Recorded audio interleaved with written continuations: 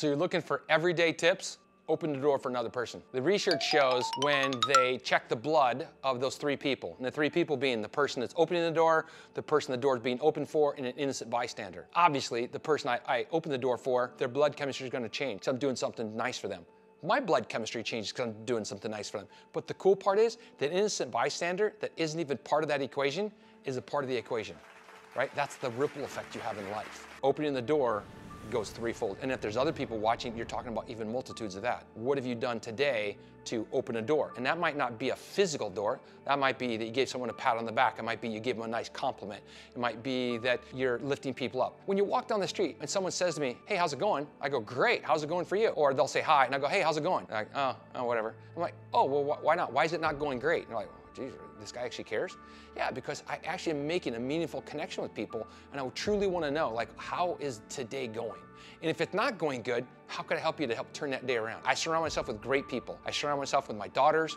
I surround myself with my friends, and they're not gonna allow me to be in a crappy mood, not for very long anyway, because they know that I'm just feeling sorry for myself. All of us can, but then you pull yourself back out of that. When it comes to that, you need to think about how you're interacting with the rest of the world, because if all you ever do is think about you and all your problems, then that's all you're gonna create is you and your problems, and you're not gonna reach out to other people that maybe could be using a helping hand. Another thing would be to give gratitude, like before you go to sleep or when you wake up in the morning, would there be a gratitude journal where you just start naming some of the things. I'm telling you, when you say it out loud, like writing is cool, but when you say it out loud, if you're gonna write it, then say it, like read it out loud, because when you hear those words of the things that happened that day, the people you're really thankful for, the things that didn't transpire and you were glad for because something great came from that, or you're asking God or the universe of like, hey, that didn't happen today.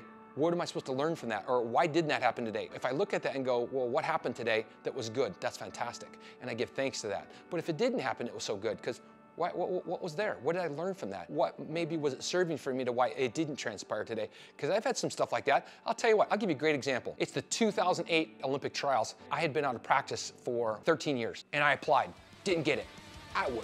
Was I pissed? Yeah, I was pissed, man, because I was out 13 years. I was great at what I do, and you know who got it? A guy that had been out for a year. I'm like, he's been out for a year. They told me I didn't have enough experience, but yet he got it. So he's going to the Olympic trials. Okay, no big deal. Fast forward. I have an athlete. She says, hey, do you want to go to the Olympic trials with me? I got this athlete pass. It's an AS pass, athlete support. I'm like, cool, I'll go. Guess how many athletes I ended up treating her? 51. I had people that came to me saying, hey, I was told I have a broken ankle, but you do some magic. Can you take a look at me? Blah, blah, blah. I'm like, yeah, sure, I'll take a look at you. So I take care of this kid, Ian. Ian hasn't run in like 6 or 8 weeks. He's been doing some underwater stuff. He's been running in the pool and stuff like that, but he's injured, and he's a 5,000 meter runner. I get in and I go, oh, dude, your like foot's just locked up. You know, it's literally like an adjustment. Like your foot's not broke. And I adjust him, he gets on, he goes, oh my God, my foot feels great. So what's he do? He goes out to 5,000 meters. This is in Eugene, Oregon, okay? Tracktown, USA. He takes off.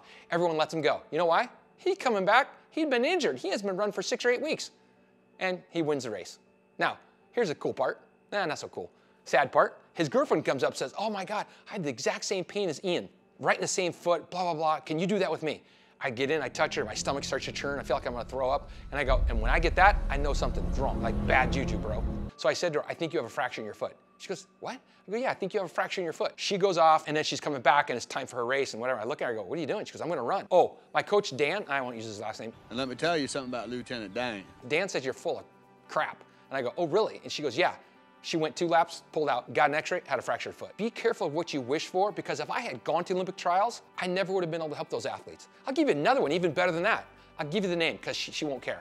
Her name's Yvette Lewis. She became a pro after the Olympics. In the 2008 Olympic trials, she's running, she jumps in the long jump pit, she hits the sand, and then she collapses. They're taking her off on a stretcher, and I get this call. He goes, hey, is this Dr. Porman? I go, yeah. And he goes, hey, this is Al Joyner. Okay, now I don't know if any of you know who Al Joyner is, but he's the 1984 gold medalist in the long jump. I'm like, oh my God, this is awesome, right?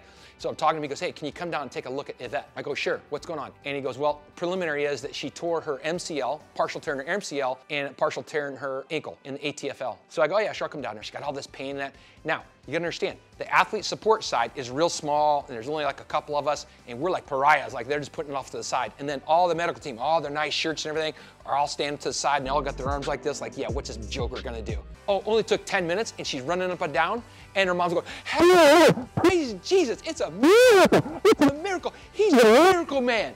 And she ran. She ended up running the 200 meters, She got 3rd place, so she didn't make the team, but she was an alternate, but she ran a personal best. And without that, without the work that I did, if I had gotten chosen, what I found out later was, if I was chosen, never got to do my voodoo stuff. No way I'd be able to do that stuff because there was a box they were gonna put me in.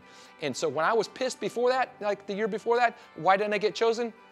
It came around the next year. That's why I didn't get chosen, because then I got to do that stuff with her and with Ian and all these other athletes to help them. Another one's like Travell Quinley. Travell Quinley was from ASU. He's in the Olympic trials and he's got all this pain in his pelvic region. And I treat him and he wins a long jump. Couldn't jump before that. And then there's a guy, Eric Wilson. Eric Wilson couldn't jump. He had stress fractures, 3 on one side, 2 on the other. And I treat him, he sets the stadium record and wins the triple jump. But I did stuff outside the box. Matter of fact, there wasn't even a box. I just critically thought about how I would help them, prayed for God to help me to figure out what was wrong with them so I could help them fulfill their dreams. And you know, I had all these athletes make the Olympic team in 2008, and it was glorious. And it was only because I didn't get chosen to be the team, one of the team Kairos or team docs for the Olympic trials for those athletes.